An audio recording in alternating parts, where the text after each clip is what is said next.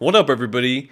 I regret to inform you that CS is not safe to play right now. I was browsing YouTube earlier and I got this recommended to me, Counter-Strike 2 XSS exploit IP capturer. This is a video demonstrating the current XSS exploit that's in CS2 right now. The individual in the video literally just calls a vote and has his name as some HTML code, and this enables him to grab the IPs from people in the server. He's using a PHP script posing as an image, and I am told there are far worse things that you can do with this exploit than just capture people's IPs. People in the comments seem to think that it was already sent to Valve like a week ago, but I'd imagine as soon as Valve know about this, this should be top priority. Various people have messaged me on Discord about it. You can pretty much do anything you can do on a website with it. So for example, download an executable, and people are starting to rat CS2 community servers again, so be careful there. He told me the best bet is to keep your antivirus on and pray. If you get something along these lines, you know to avoid the server, and this is just an example image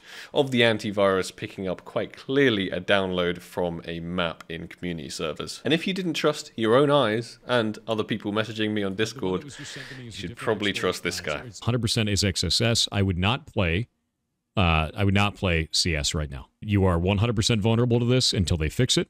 Do not play that game right now. And that is coming from a security expert. I've been a hacker for 20 years. This is incredibly easy to pull off. It's incredibly easy, and you don't want this. The fact that this is now spreading very rapidly and people know how to do it, that's a serious one. It's very easy to pull off. Yeah, script kiddie level easy, very simple. Yeah, they should turn the game off until they fix this, legitimately. This video isn't going to have any fancy editing or anything like that. I wanted to get out as soon as possible and warn the entirety of the community about this XSS exploit. With the ability to remote download malicious software, it's apparently just one step below a rat. I personally am going to avoid CS2 until they've updated it and announced that they have fixed this. Hope everybody enjoyed the video. If you did, slap that like button, spread it around to anyone you think may be affected by this, and stay safe out there, everyone.